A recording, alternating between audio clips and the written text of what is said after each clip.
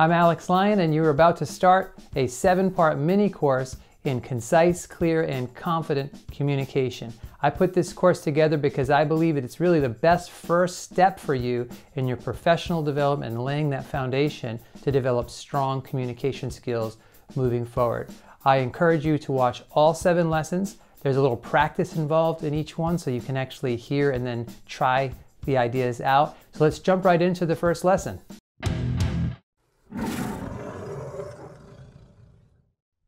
In lesson 1, we're going after long-windedness.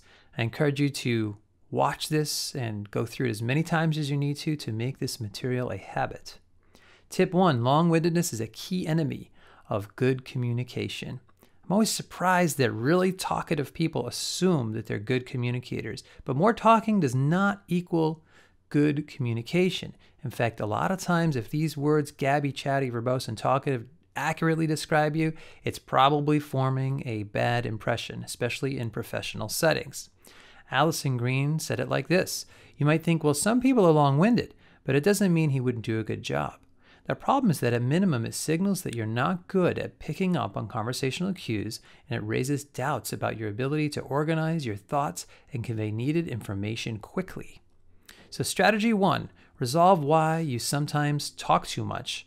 When do you find yourself multiplying words, being overly talkative? Is it just at work, or is it in social situations? And what are your in-the-moment thought processes that trigger it?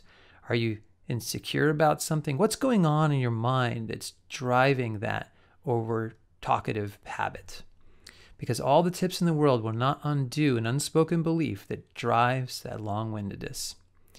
So excessive talkativeness is rooted in our unspoken beliefs.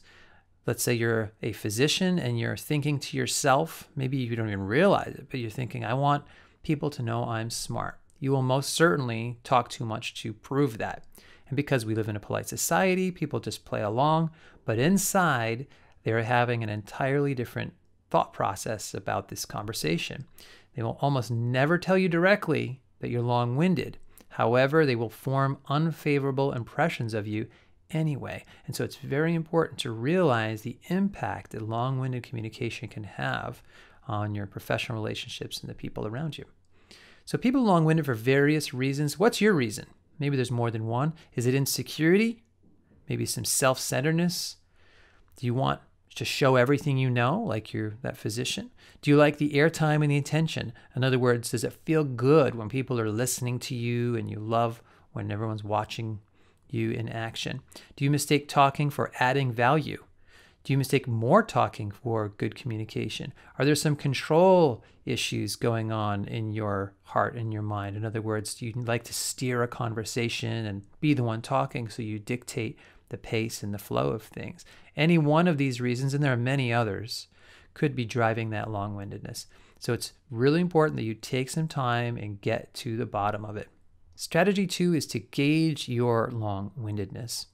Rate yourself on a scale of 1 to 10. If you're really concise, give yourself a 1. If you're somewhere in the middle, depending on situation, 5. If you're really long-winded, a 10. And of course, you can give yourself other scores, but I would recommend setting a goal to move at least below a 5. Let's say you want to be from a 1 to 4 range, depending upon the situation. Concise strategy number 3 is to commit to conciseness. As FDR said, be sincere, be brief, and be seated. Now, he's talking about presentations, it sounds like, but I think this demonstrates his commitment to conciseness, because conciseness really sets the stage for that clarity and that confidence that we're all after.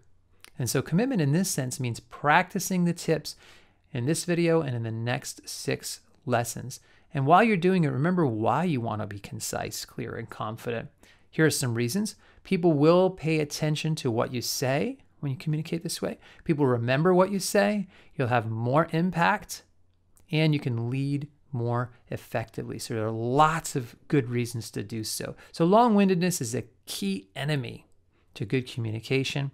Some takeaway strategies: resolve why you sometimes talk too much, and then gauge your long-windedness to help you set that goal, and then commit to practicing the tips in this lesson and in the remaining 6 lessons. So your first step is Get to the bottom of your unspoken reasons for long-windedness. That will really catapult you through this course and help you apply these tips with much more effectiveness.